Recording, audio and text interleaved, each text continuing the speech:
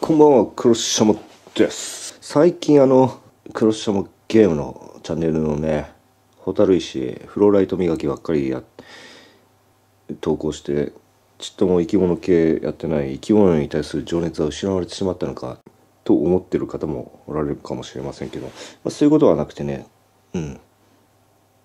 まあなんていうんですかね、生き物って順調だとあんまりネタがないんですよね。まあ順調ってことです。頼りがないのは、元気な証拠とかなんかそういう言葉もあるようにね、まあそういうことですわ。はい、順調だというだけでね、ネタがない。まあネタもね、作ろうと思えばいくらでも作れるかもしれないけど、わざわざネタのために何かっていうのも、まあ私のリズムもありますんで、まあ情熱はまだというか、多分一生生き物に対する情熱はあると思います。でこれが何かと言いますと、マット、クワガタの幼虫に使うマットですね。はい。でまあちょっと某種で話題なのかな、多分話題なんだと思います。何ですかこれは。アメージングマットでしたよね。アメージングマット、なんですかね、とにかく産むらしいんですよ。とにかく産む。そしてまあ幼虫も結構育つという、評判ですのマット、アメージングマッ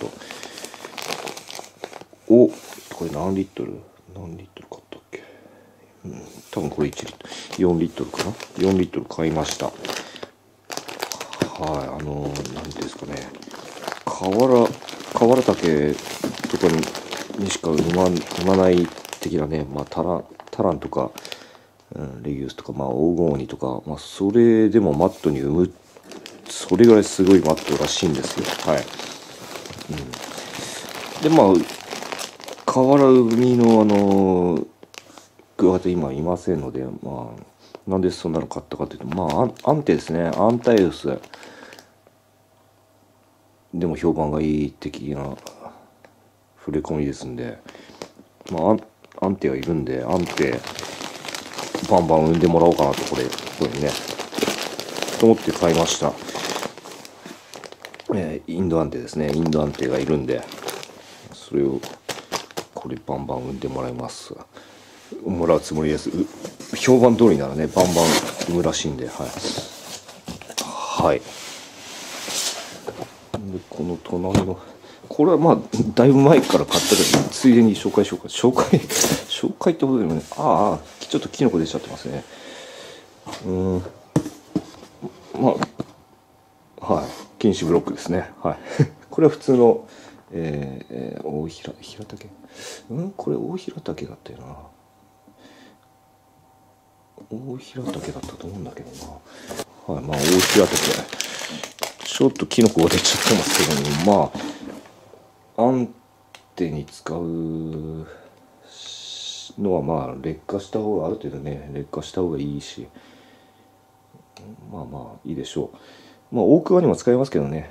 大桑にも使えます。ちょっと粗めのやつですね。はい。段ボールの空き具合から見て分かるとおり、もうすでに結構使ってます。はい。結構詰めてね。これはまだ幼虫入ってない瓶ですけど、幼虫の入ってる瓶も結構あります。ブロックちょっと買いすぎた感はありますね。ちょっと買いすぎたけど、いいか。はい。ということで、一応クワガタだけじゃなく生き物に対するね、情熱はまだまだありますんで、ということでした。ご視聴ありがとうございました。チャンネル登録お願いします。それではまた。